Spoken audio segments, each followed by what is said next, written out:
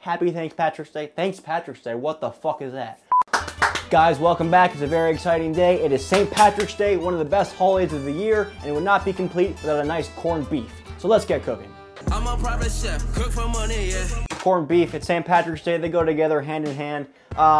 It's actually not that Irish, it's more Irish American than anything. What you're gonna need for corned beef, first of all, it's gonna start with our brisket. But you can't just use any brisket off the shelf, you're gonna have to get one that's been already brined. I shop at Trader Joe's, they have already brined, already seasoned brisket that's been going for I don't know how long, but at least 10 days. I'm sure other grocery stores have it. It's pretty common, especially on St. Patrick's Day, so go. This video is gonna come out, I know it's St. Patrick's Day, people are always like, why didn't you put this out the day before?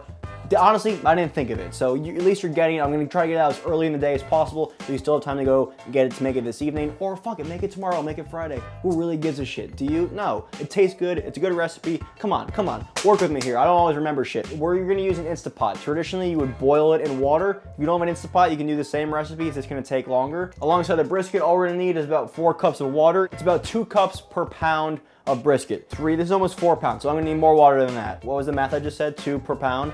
4 times 2, 8. So I'm gonna need closer to 8 cups of water. And if you're boiling it traditionally, all you're gonna need is enough water so it's submerged and there's an inch of water on top of it. I have an onion that I've quartered up, and I have 4 cloves of garlic here that I've just smashed. I'm stepping on garlic, motherfuck. Onions go into the pot. As you can notice here, we're trying a new setup. I'm not sure if it's gonna look good at all or gonna work. We're trying new shit out though. It's St. Patrick's Day. We're innovative. It's the Irish spirit. Some of the best inventors were Irish. Rob, who are some Irish inventors? I have no idea, dude. There's gotta be a few. I mean, they invented the, alcoholism.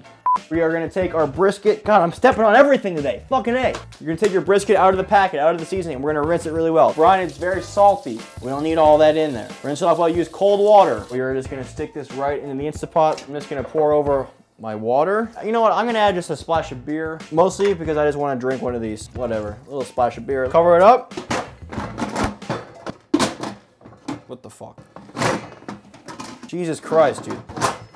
There we go. It's like a spaceship sometimes. Get your seal set to sealing, and then we're going high pressure, 70 minutes. I think everyone should have a pressure cooker, at least some kind. They're not that expensive. It just takes all the hard work out of those long braises, those long, slow cooks, makes it everything easy. Don't Google pressure cooker bomb. You're gonna end up on some kind of list. What, do you think I was gonna forget fucking Guinness on St. Patrick's Day? Here we go, that's beeping, that's a good sign. No, you can't forget a Guinness. You gotta pour a Guinness right. You gotta get your 45 degrees.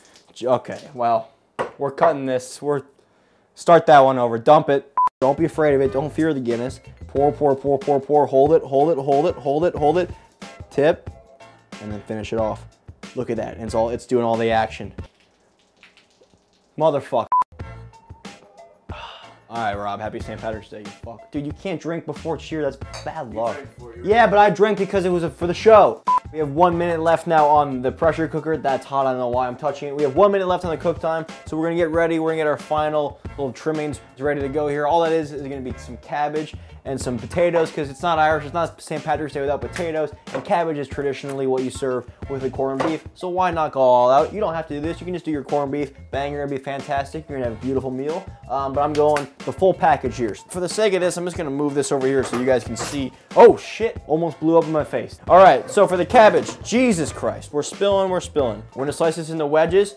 So just take the core off, slice that right down. Those are good looking wedges. We're gonna put these back in the Instapot, so they're gonna cook down, so it doesn't really matter how precise that is. And just make sure there's no dirt in there, look around. You should always just spray your vegetables down. It's a good habit to have. It comes from the ground.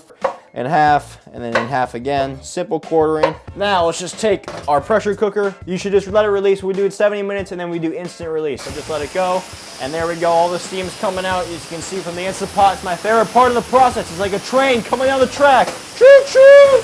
And it smells amazing. The smell just walked in through the apartment. The neighbors probably smell this. They probably hear this to go, what is going on? Is he making a bomb again? No, that was one time. We finished 2 genai. This hasn't been filming anything. Oh, I didn't turn my light on, you motherfucker. All right, come on, hurry up, I'm fucking hungry. There's children that live all around me. That sounds weird that I know that. I think, was St. Patrick a pedophile? Was he the one that played the flute? Who was the one that had kids follow him around as he fluted? I think that was St. Patrick. If anyone out there knows if St. Patrick was the pedophile flute player, leave a comment, let me know, because I'm curious. Also, if you're watching this on YouTube, please subscribe to the YouTube channel. You'll never miss a video. You'll never be hungry again. Subscribe right now. Click that button. Please, guys. I really appreciate it. All right, so we have depressurized completely. We can lift our lid.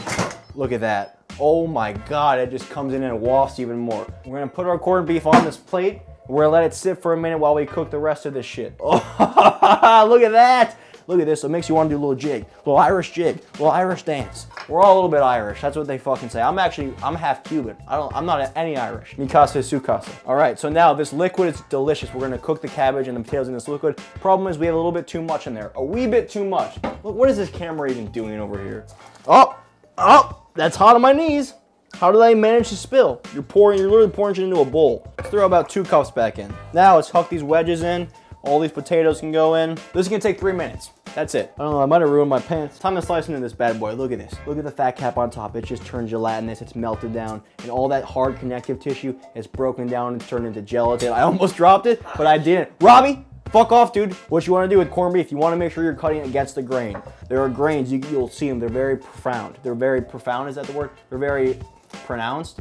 One of those words will work. They're very clear to see. Oh yeah, that is what I'm talking about. Look at that. Let's just grab some of that cabbage, stick it on our plate here. And look, I know boiled cabbage isn't always the most vibrant looking, best looking thing. Guess what? Neither are the Irish. It works out perfectly well. It's harmony. Boom, right on top of that plate. So let's dive on in, let's take a bite. Look at that, I'm gonna get a little bit of cabbage in that bite too. There we go, there we go.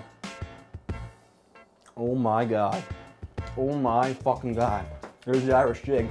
There's a jig. There's the luck of the Irish coming through. This is phenomenal. This is St. Patrick's Day right here. That corned beef just melts in your mouth. It just disappears. All right, guys, that's how you do a nice St. Patrick's Day feast. Go out there now and drink your fill. Grab some Guinness, and I'll see you next time. I'm Chef Donny. Peace.